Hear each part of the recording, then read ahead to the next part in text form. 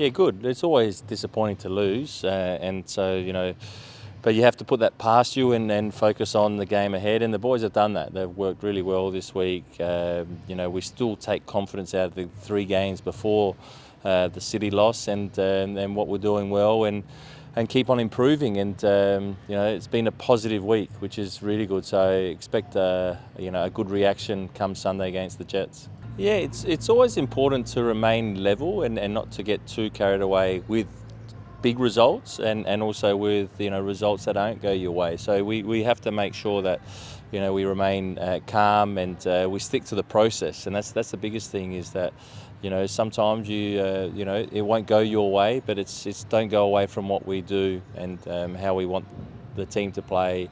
We know that the results will come. And that's all we've been focusing on this week. Yeah, there were certain things that we didn't do so well last game. We explained to the players why that happened and how it happened, and then also showed them the positives. And there were even in a heavy loss, there was still a lot of positives. So that's been the message this week. Yeah, it gives us look. It's unfortunate that Ben's injured, but the opportunity for someone else to come in and play, who we play on the left or who we play on the right, or whatever, if we change the back four at all.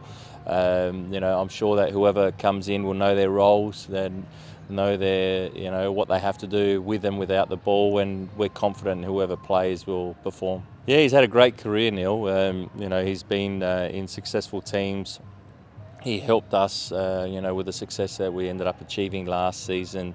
He's a great leader on and off the field, and he's a quality player. With the ball, he always wants the ball. He can start the play for us, and he should be happy and pleased, and and also feel proud about what he's been able to achieve in the game and 150th game. But knowing Neil, he won't even focus on that. He'll want to win the game. He's a winner, and he wants to win every game. Yeah, really looking forward to it. We've had some really good results down in Ballarat. It's good that the people come out and support us.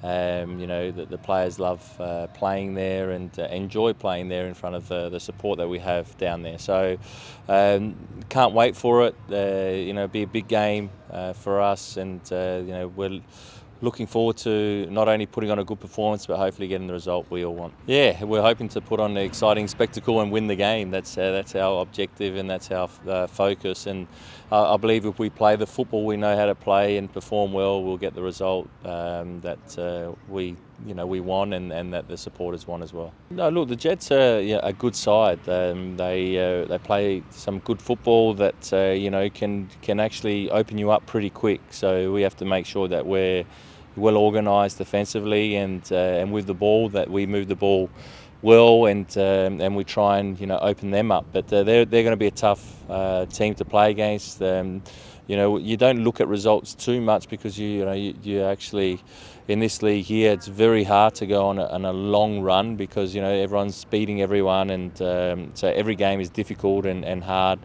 So we expect another tough game. Oh no, they still try and play that football of theirs. That like I mentioned, they can if they like to play forward quickly. They like to play the ball quick.